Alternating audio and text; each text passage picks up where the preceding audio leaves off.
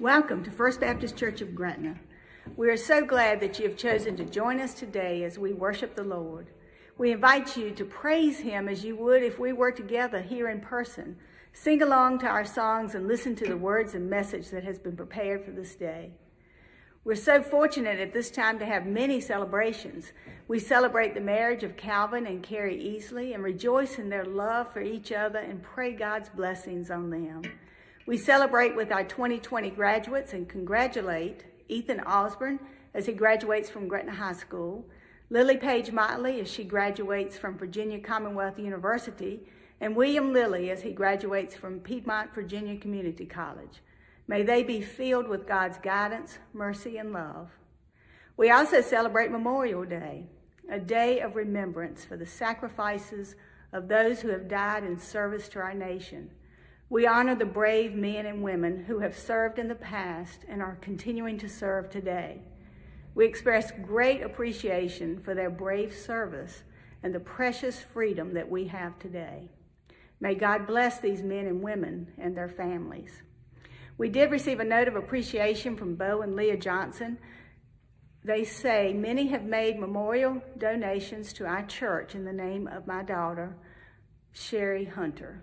Leah and I wish to express our sincere thanks for those thoughtful contributions. God bless Bo and Leah Johnson. And just a reminder of a mission opportunity for you. Assistance is needed in the ministry on the Eastern Shore. Please continue to pray for Marissa Sanchez in this ministry. You may also provide cloth face masks, Walmart cards, or monetary donations. And if you would like to donate, please provide to the church office by May 31st. As we worship and praise the Lord this day, may we do as Psalm 100 says, shout for joy to the Lord, all the earth. Worship the Lord with gladness. Come before Him with joyful songs. Know that the Lord is God. It is He who made us, and we are His. We are His people, the sheep of His pasture. Enter His gates with thanksgiving and His courts with praise. Give thanks to Him and praise His name, for the Lord is good, and His love endures forever. His faithfulness continues through all generations. May the Holy Spirit fill our hearts and minds as we ready ourselves for God's message.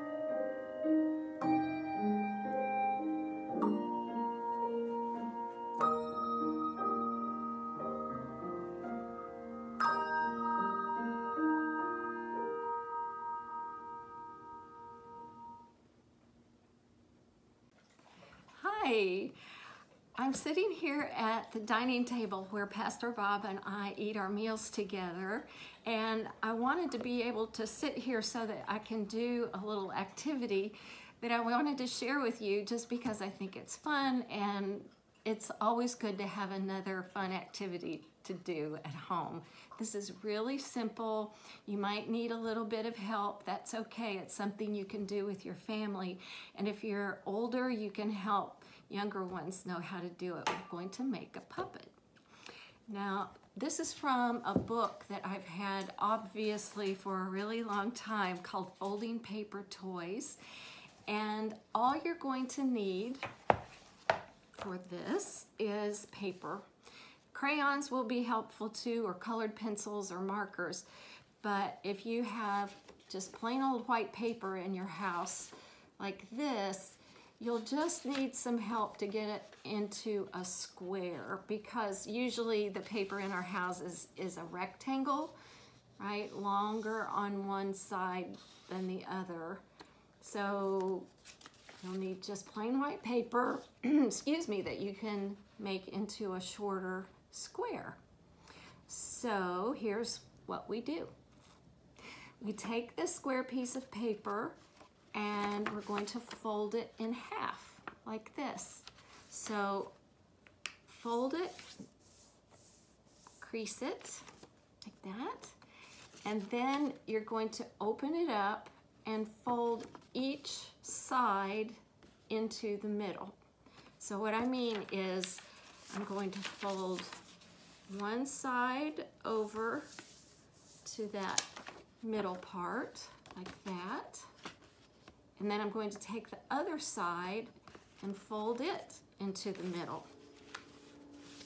And you'll want to make sure that the folded flaps, that there's a tiny bit of space in between them so that you can now fold it in half that way.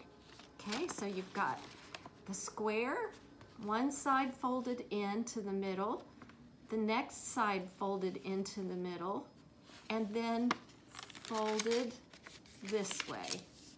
Now I'm going to give it a good press down so that all the edges are smashed together. All you do now is you take the bottom and bring it to the top and make a fold. Okay, so fold it up, make a crease, and here's the last part. You've got a little thing like this. So now take one side, fold it down to the edge. It's getting thick, so you're going to have to press it kind of hard. And then take the other side and fold it down to that crease. And now look what happens. You've got this thing that sort of is starting to look like a mouth. And on the back side, you've got little pockets. So here's a pocket where you can put your fingers, and then here's another pocket where you could put your thumb, and now you can go snap, snap, snap like a little puppet. I made some earlier because I want to show you what you can do with them. If you've got those crayons or pencils or markers, you can draw faces on them, and maybe you want to make a dog. So there's the dog, and then I'm going to put my finger in the pockets, and on the inside I drew a little tongue so that you can now have a dog puppet that goes bark, bark, bark, bark. Or you could make a cat that says meow, meow. Or you could make any kind of animal. You could make people. You let your imagination do whatever it wants to with these funny little puppets. You could just use it plain, and use your imagination any way you want. Maybe it's a little secret puppet. And I think it's fun to have new things that we can do as an activity together. And you can go back and watch this video if you forget how to do any of it, but it's pretty simple. And the best part of it is that we're doing this together because we're a church family. And church families love one another, and they love their neighbors, and they do all of that because God loves us. And God asks us to love one another because Jesus has loved us first. So have some fun this week, make some puppets, and I'd love to see what you come up with, and maybe we'll make something else another time. But just remember that I love you and that God loves you, your church family loves you, and we'll see you soon, okay? Bye-bye. Good morning, everybody. Michael and I are here this morning to talk a little bit about how different things have been the last couple of months. We've all had to make some changes, the adults and the children, and I hope that everybody's had time to do some things that maybe they hadn't done before. Then one of the big changes for you, Michael, and all the kids was not going to school. How did you like that? That was a big change. I did like not going to school. You did? I like Mom being the teacher. And I like Mom being the teacher. is she a good teacher? Okay. Did you do some studies on the computer, or just some writing and I math? did some on the computer, but I don't do very much. Okay. All right. What about church? What do you miss about going to church? Playing at church, playing with my friends at church. Okay. All that. And maybe singing. All the little kids up there singing. Yeah. Well, what are some things that you've been doing at home that maybe you wouldn't have a chance to do, but you've been at home so much? What do? You and Wyatt, what do y'all do? We usually play a lot. Do you play in or out? A lot. We do it in and out because we have to plant the garden sometimes. So, what is in your garden? Beans. I don't know what kind of beans they are. I think it's butter beans. They're gonna yes, it's butter beans. They're gonna be grannies. Okay. All right, And what else? tomatoes, watermelon, big pumpkin, little pumpkins, and I don't know. There's two more things I think, but I don't know what they are. Yeah. Well, carrots too. Yeah. Well, y'all planted a lot of stuff for your first garden, and I know it's gonna do good because you water it every day, don't you? Well, what do you do for fun? I mean, do you play basketball or? I play basketball. I play inside. I play outside. I play at your house sometimes. Okay, well that's good. So we can always find something good out of these kind of difficult times we're having, can't we? And do some different things. And one day you'll be able to see your friends again. You want to tell everybody bye? Bye. Bye-bye. And we hope you stay safe and well and happy. Today, I'd like to read from 1 John chapter 4, verses 7 through 10. And today I'm reading from a Bible that was our mom's. It was given to her before she and Dad got married by her mom, which is our granny. Okay, here goes with chapter 4. Chapter 4, verses 7. Beloved, let us love one another, for the love is of God, and everyone that loveth is born of God, and knoweth God. He that loveth not knoweth not God, for God is love.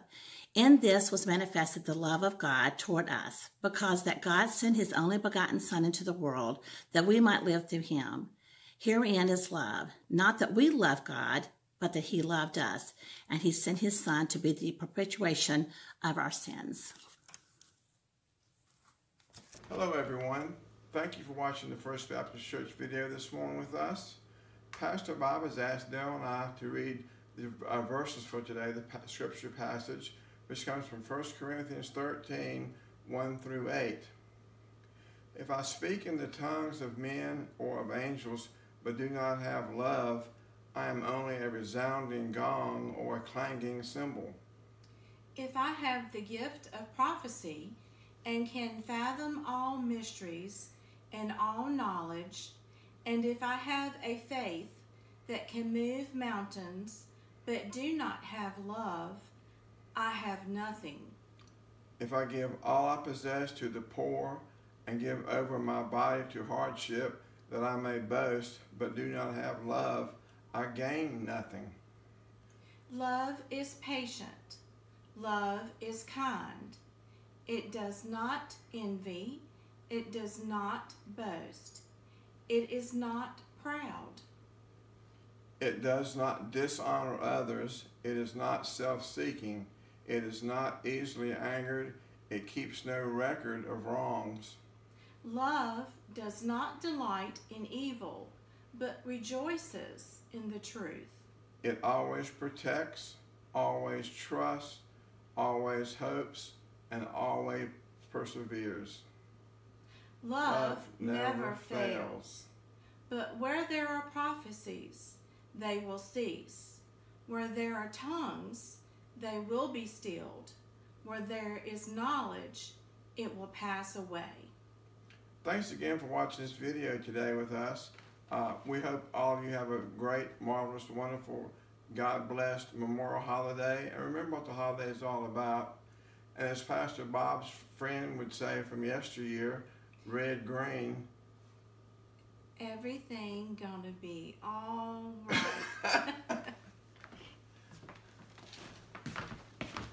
You didn't say it.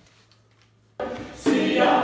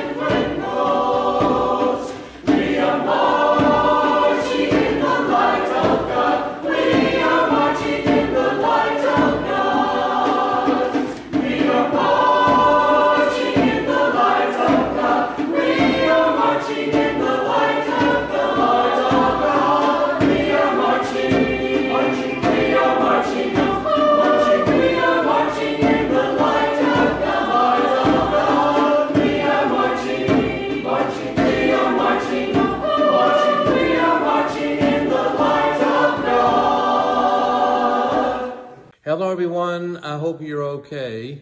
It's been a cold, rainy week.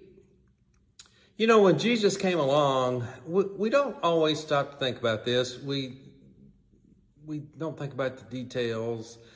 Jesus didn't just suddenly appear as the Messiah and everybody knew who he was and what he was about and that he was God in the flesh. When Jesus appeared, he appeared as a traveling rabbi. He was one of many, who knows, maybe hundreds of traveling teachers who sought out disciples. In those days, women didn't do this in those days, a patriarchal time. Men who wanted to know the meaning of life often sought out a teacher, a philosopher, and became his student, and they paid the teacher, and that's how the teacher was able to pay his own bills. So Jesus was a carpenter with his earthly father, Joseph, until he was 30. And then for 3 years, he was preaching, teaching, healing, and traveling. While he was preaching, teaching, healing, and traveling, it began to unfold to others that he was truly unique. He was unique in many ways in that he could heal others. Although there were others who could also heal, Jesus did some things that no others could do. He restored sight to blind eyes. No one could do that, had done that. And he raised several from the dead. No one had done that. He also, though, his teaching was truly unique in that While other teachers were teaching how to have power, gain control, how to have knowledge, Jesus talked about things like humility. Nobody was talking about that. Jesus was talking about making provision for the poor. Nobody was talking about that. Jesus was talking about taking up crosses, and everybody knew what that meant. In Rome, non-Roman citizens who committed a capital offense were put to death outside cities on a hill, and they died there. So Jesus talked about taking up one's cross for truth and for others and justice. Nobody was doing that. And he talked about the importance of and the power of love. Nobody was doing that. To Jesus, love was foundational. It was about forgiveness. Nobody was talking about that. He talked about love in powerful ways and gave examples of love.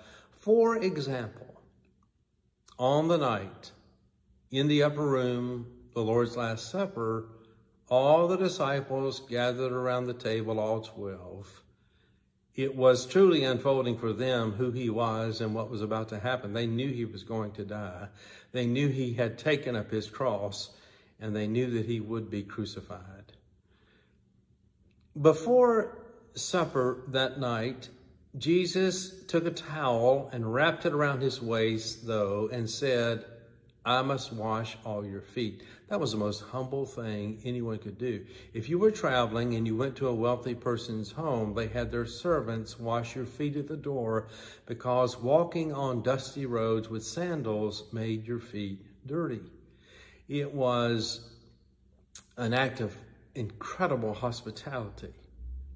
So here was Jesus, the Messiah, soon to die on a cross, washing the disciples' feet. Peter resisted. This is in John 13, the details. "No, Lord, you'll not wash my feet. I may wash yours, but you not mine." And Jesus said he had to wash Simon Peter's feet. And he explained why. And then Simon said, "Well, then not just my feet, wash my whole body, Lord." It is interesting to note that he even washed Judas' feet, even though he knew Judas within a couple of hours would betray him and would be the reason for Jesus' arrest. At the end of all that foot washing, just before the meal would break up for the evening, the Lord's Last Supper, Jesus said, "Now, I give you a new commandment," not a request, a commandment, "that you love one another." In fact, here is from Luke's account what he said on that evening. "If you only love those who love you, do you expect a pat on the back? Run-of-the-mill sinners do that after all. And if you only help those who help you, do you expect a medal? Garden variety sinners do that. If you only give for what you hope to get out of it, do you think that's charity? The stingiest of pawnbrokers does that. I tell you, you should even love your enemies. Help and give without expecting a return. You'll never, and I promise this, you'll never regret it. Live out this God-created identity the way God lives toward us, generously and graciously, even when we're at our worst. God is kind, so you be kind. He goes on a little more. Don't pick on people. Don't jump on their failures. Don't criticize their faults, unless, of course, you want the same treatment. Don't condemn those who are down. That hardness can boomerang. Be easy on people. You'll find life a lot easier. Give away your life, and you'll find life given back. But not merely given back with bonus and blessing. Giving Not getting is the way. Generosity, after all, begets generosity. That's what Jesus said. That's what Jesus said about love and caring for one another. Now, there's a reason I bring all this up right now. In these several months when we've been cooped up at home together, in these several months where life has been hard and strange and different, in these several months when some of us have lost our jobs, had our hours cut, or are having to do things at work that are more challenging and inconvenient than ever before, we all probably have found ourselves feeling impatient, short-tempered. There's a good chance many of us, if not all of us, have lost our tempers and said some things we wish we hadn't have said. To someone in our family, to someone at work, to a neighbor, to a friend. So, I bring all of this up as a reminder. Jesus said, love one another. That's his way of saying regroup, apologize, give someone a second chance, try things over, different, new. That is the will of God. And he gave it to us not as a request, as a command. There's a second reason I bring this up. You know, we're living in a time when any of us can pick and choose what we want to believe, to whom we will give our allegiance, to what politician will tickle our fancies. And what is beginning to happen now, actually it's been happening for a long time, but it's happening more, is we are making up our minds that someone who doesn't think like us, believe like us, vote like us is bad, wrong, horrible, awful, to be judged. We're making a list. We're categorizing one another. We are dividing ourselves up in our families, in our communities, in our congregations, across the nation. That's another reason I bring up this week for all of us, myself included. Jesus said, the one who washed Judas' feet, love one another. Bind yourselves together. Stop your judging. Stop your categorizing. Stop your list making. Stop your harsh speech. Stop your thinking so ill of others. I had so hoped this horrible time among us would bring our country together. And yet, we just seem more deeply divided than ever before. And I sense that it's going to get worse and worse. I am looking for somebody out there, more people, to speak about God's love, the kind of love God has for us, exhibited for us in Scripture and in the person of Jesus Christ, who said, love one another. I hope we won't forget that. God bless you and your efforts to live in these difficult times in peace and with joy and hope. Would you pray with me? Gracious God, these are hard days, challenging times, and many of us are feeling battered like the weather has battered us all this week. Some, in fact, are feeling like giving up. No matter what we're facing in our personal lives, in our homes, in our community as a nation. Give us hope, give us peace, and unite us. We make our prayer in Jesus' name and for his sake, and all of God's people said, amen.